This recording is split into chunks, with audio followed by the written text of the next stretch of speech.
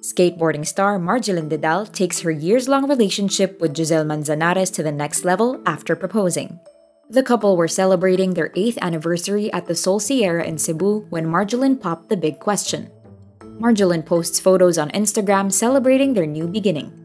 Margielyn has been on a break from competition after a traumatic injury in October 2022 while vying in the Red Bull skate competition in Brazil. During the Tokyo Olympics in 2021, Margielyn got a crack at an Olympic medal after qualifying for the women's street finals. While she failed to land on the podium, Margielyn became a social media sensation for her sportsmanship, fun vibe, and amusing online posts, including her meetup with all-time great Tony Hawk.